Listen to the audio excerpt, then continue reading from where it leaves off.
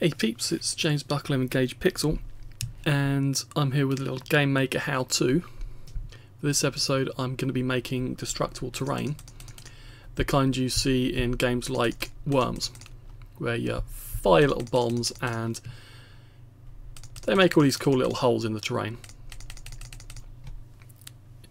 It will also, if you use a pathfinding grid, I'm going to show you how to update the pathfinding as the terrain deforms.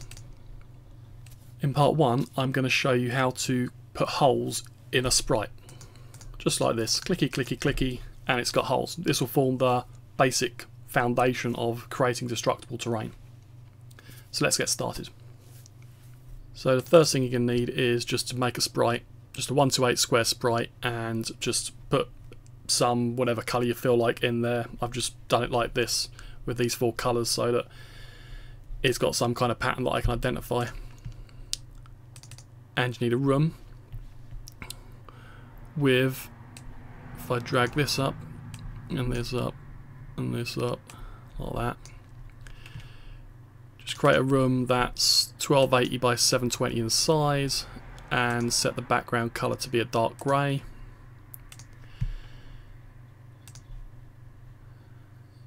Now we're going to create an object, and I'm going to call it obj terrain, and this is obj underscore terrain. Where's my keyboard playing up? And this is going to be the kind of this is the terrain object, and your terrain is just going to be a 2-dimensional array of these, as it were, just all stacked on top of each other. Drag the sprite over. If we go over to room 1, we can pop it into room 1 and close that back up. Now the first thing we're going to need to do is create the create event. Get rid of this gubbins at the top, and we're going to need a flag, just a boolean variable, and we'll call it hit, which is going to use to register when something hits this terrain and does it damage, and we set it up as false. Then we're going to need a, so for testing I'm going to use the left pressed event, and I'm going to put the damage, when it takes damage this will be processed in here, so every time I left click on this little block of terrain it's going to make a hole in it. So the first thing I need to do is get the position on the sprite. See when you click, you get the mouse XY position in the room, and I need to convert that to the position on the sprite where it's going to make the hole. So we do that. I'm going to create a temporary variable called mx, and I'm going to subtract the x position from the mouse's x position with mouse x minus x. So this subtracts, wherever you've clicked, this subtracts the x position of the terrain from the x position of the mouse in the room. What you have left, that little difference, is the relative position of where you've clicked the mouse on the object itself and its sprite. So we do that for both the x and the y coordinates, and then I need to actually log the damage location on the variable. So we're going to go back to the create event, and I'm going to create a couple of damage x equals 0, damage y equals 0, try that again, equals 0, and then I'm going to assign these variables here.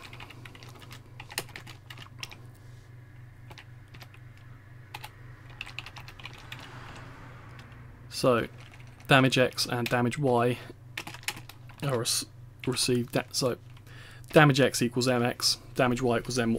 Now you might be wondering, why am I using this little buffer variable here?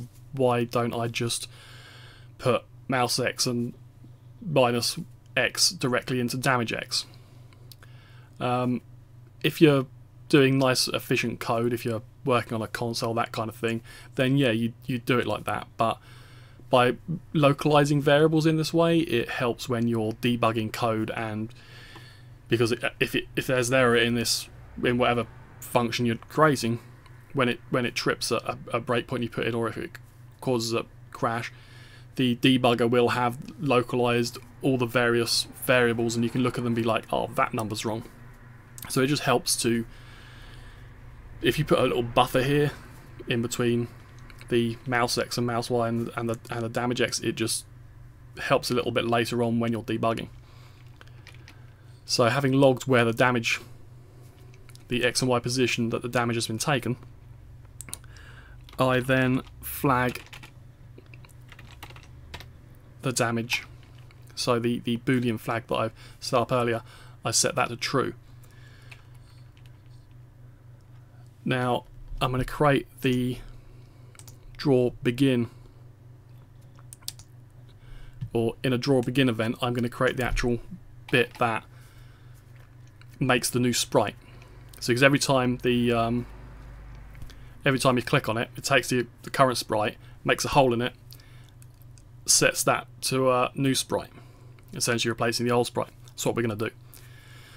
So we're only going to do that on frames where damage has been taken, which is why we use the variable hit. So we're going to say if hit, and inside here we're going to put all the make a new sprites code. Here we go.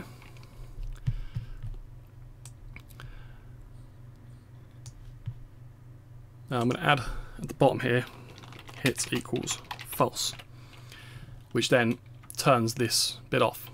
So essentially when you click on it, on this terrain object, it's going to log here the XY position on the sprite where you've clicked it, set the flag to true so that when it hits the draw begin, it draws the sprite and then only draws it once by turning the hit back off again. So what we're going to do here is we're going to create a new surface, draw the current sprite to that surface, punch a hole in that sprite, and then create a new sprite from this surface to replace the old sprite. So the first thing you need to do is create a temporary surface. So we're going to go var, as a local variable, var temp surf, and this will be our new temporary surface. Surface create. Just drag this over here to fill the screen a bit. And we want sprite width, comma sprite height, because we want to match the sprite and the we're going to match the height and the width of the current sprite when we create this surface.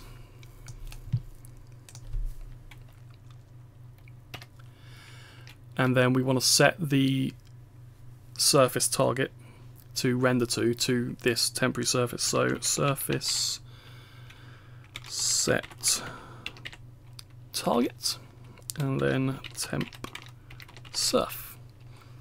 So created a surface the same size as the current sprite, and we've set it to be the surface that's rendered to, instead of the screen surface, which is the default surface that's rendered to. Now we're going to want to draw the current sprite. Whatever the current sprite is, that's what we're going to be doing damage to, so we're going to draw it onto this surface. My typing is rubbish sometimes. So we're going to draw sprite, and then we're just going to use sprite index, whatever we're currently set to. Now, it's a single image on the sprite, so it's just image 0. And it's also the top left XY position, or the XY position on the where we're going to draw it, is going to be 0, 0 because we're just drawing a 1 to 8 square sprite on top of a 1 to 8 square sprite. So that'll be 0, 0. So now we've drawn our sprite onto our surface. What we now need to do is make a hole in it. And to do that, we're going to use the blend mode subtract. So we need to change our blend mode with GPU set blend mode, and I'm going to set that to BM subtract. So now instead of adding to this, the surface sprite, we're taking away from it. And we also want to set the color to black to ensure that it might, because it's subtract, I'm not sure exactly if it definitely has to be black, but I've always done it this way, so I'm just draw it to black, and I think that's you need to, so it's going to take away. Now we actually need to draw a circle to create the hole where we click, and that's going to be draw circle, and we can use the damage X and damage Y position that we logged earlier, which is the position relative to the sprite where we clicked. We're going to give it a radius of 12, which is a reasonable size, and we don't want it to be an outline, so false. So now we've drawn a circle, a hole in the sprite where we clicked. We need to do a bit of cleaning up. So first thing we need to do is return the blend mode to normal. Otherwise, lots of screwy things will happen in your code or in the rest of your game. It'll all get a bit funny. So we need to revert the blend mode to BM normal. Now once we've done that, we need to create a new sprite. Because surfaces are volatile, they don't get held in memory, they get overwritten, funny things happen to them, they just don't get kept around very much. So you need to use them and then free them up and not keep referencing them all over the place, because they won't still be there. Outside the little section of code that you create the surface and use the surface can't be relied upon because it's volatile. So what we're going to do is use the sprite create from surface function to create a new sprite in memory from the surface that's just been created. And I'm going to assign that newly created sprite to the sprite index. So sprite index equals sprite create from surface. Now, the first thing we need is an ID for the surface. So that will be temp surf. We then need to put the XY coordinates of where it will be created from, which is just the 0, 0, because it's a 1 to 8 sprite from a 1 to 8 surface. And that's the width and height again will just be the sprite width and the sprite height. Next we have, let's see, remove back, smoothing. These are both false. Remove back, look, it takes one of the corner pixels, and whatever colour that is, it treats it as if it's an alpha and removes everything from that, but I'm not using that, and also I don't want to do any smoothing. And then set the origin, which of course is just the 0, 0 top left corner. So now the sprite was drawn, a hole was made in it, and that's been set to be the sprite index. Needs a little bit of clean up. First we'll need to free up the surface from memory. So surface free temp surf.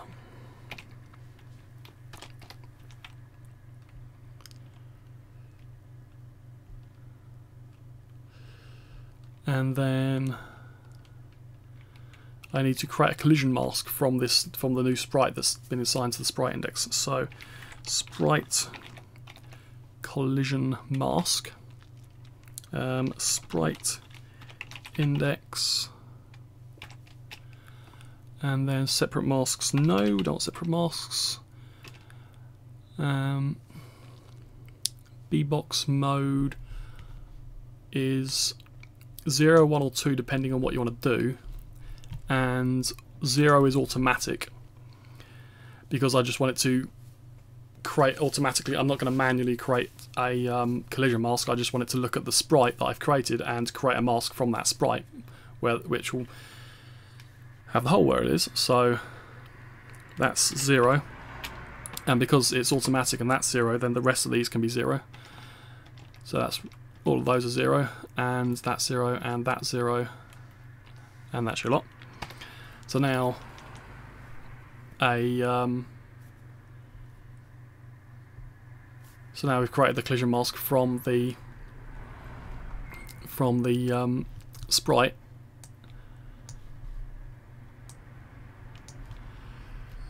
So let's run this and see what happens. Okay, here we have the little block, and when I click on it, it makes a hole. Look at that! Yay! Look at all the holes in the thing.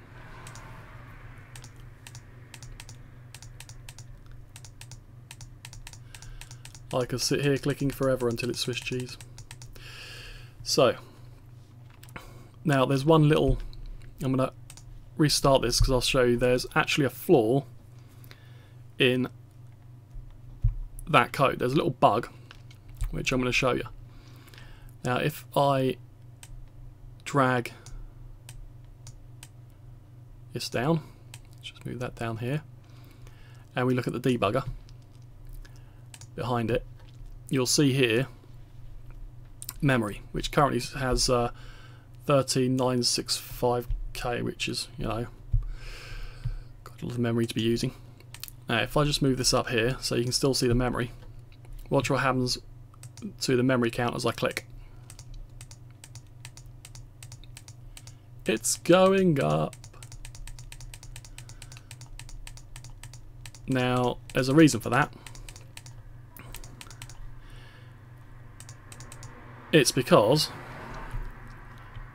when I create the new sprite and assign it to the sprite index is holding a pointer to the previous sprite, and the pointer to the memory location gets removed without the sprite being deleted. So each time I click, I'm essentially creating an entirely new sprite and I'm not overwriting the old sprite. I'm just forgetting the old sprite, and it's being left in the memory somewhere. So we need to actually delete the old sprite. So let's do that now. We need to go down to where the sprite is assigned, which is here, sprite index. Either side of that, we need to create a little buffery majiggy. I need to create a sprite, I need to create a temporary variable that holds the current sprite index. So we'll call that var old sprite equals sprite index. So old sprite now holds the index of the current sprite, and then on the next line down, the new sprite is created, and the sprite index, and it's an index assigned to sprite index, which now means we can go in this line here and we can delete the old sprite. We no longer need it, it's out of the way. We go sprite delete old. Hang about, that's not right. Let's try that again. Sprite, just like that. And now when I run this, now if we keep an eye on the memory again, we see it's sitting there 9,200-ish. Start clicking. There's a slight increase in memory, but it didn't rock it up like it did last time, because the sprites that we no longer need are getting deleted from memory. So that's the end of part 1, where I've shown you how to create the basic making a hole in the sprite.